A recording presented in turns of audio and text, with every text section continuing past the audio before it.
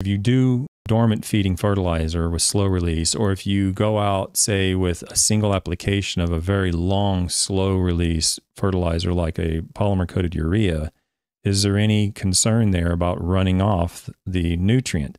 And what will happen a lot of times is the manufacturer or distributor, or really the distributor, will say, oh, no, it won't run off anywhere. It doesn't float. I've heard that before. For those of you who don't know, I used to work for a distributor who sold polymer-coated ureas, sold Polyon. And I'll never forget, I was in a leadership meeting, the upper management leadership meeting one time. There was a conversation on the table with the owner and all the VPs and everything there. They're talking about this floating issue with the polymer-coated urea at the time.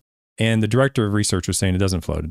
And they're saying, well, keep hearing things that this stuff floats off. And so the director of research, while we're in a meeting, walks out the meeting room right into the warehouse, which was on the other side of the wall from the meeting room, goes out and gets a cup of Polyon and a cup of water and has the water there. And in front of the leadership, the upper management leadership team, dumps the Polyon in the water and like half of it floated. And he goes, oh, I guess it floats. So it does float. Polymer-coated ureas float. Sulfur-coated ureas can float. Natural organics can float. And so it is a concern of these really heavy applications of slow-release materials in terms of them moving off the surface.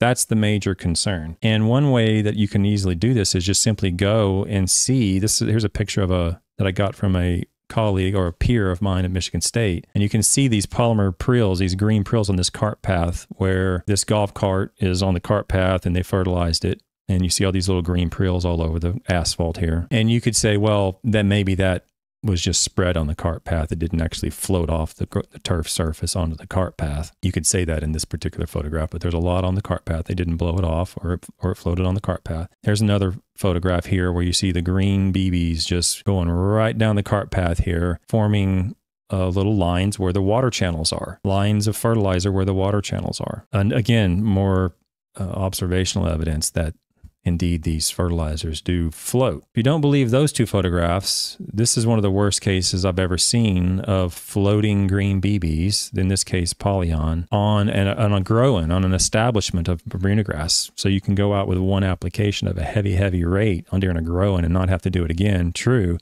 But if it rains, or when in grow-in, you're already watering a lot of, you're putting a lot of water on, okay? And you get any water moving across that surface, this is what can happen. All these green BBs that you put out there are now floating off and settling off, just like you see seed. When you put seed out and it rains, you see all the seeds float down to the end. It's the exact same thing. You can also get some jars. Here's some jars of just water, and you put sulfur-coated urea in one jar and natural organics, in this case it's milorganite in another jar, and you'll see them float. Not all of it, but some of it will float. So the point is if there's a concern that these high, heavy rates may result in off-site movement of the fertilizer prill, I'm here to tell you, yes, that can happen. And if it rains heavily soon after you put it out, it very, very likely will happen. There's very little debate on that, at least among the scientists. The manufacturers and distributors, of course, will argue that it won't. It will. I'm showing you pictures on the screen right now that those fertilizers will float. Will there be any value or advantage to going out with these very, very slow release materials, 90, 120-day products at high rates if it doesn't float or if it doesn't run off? Absolutely.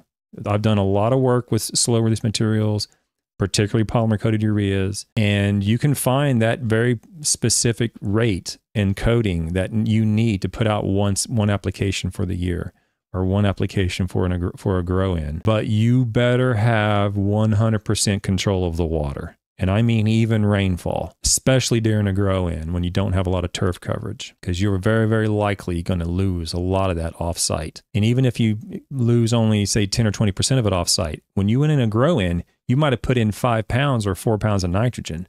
And that's a lot of nitrogen washing off. So it is a very real risk of off-site movement of these heavy fertilizer applications from floating and running off the surface. And those were in Michigan. I have documented evidence in Florida where it's just flat and sandy. So you don't have a lot of hills to create a lot of momentum of the water. And a lot of the water in South Florida will go straight through the soil because it's just sugar sand. And even in those cases, there's still documented evidence that the prills can float off.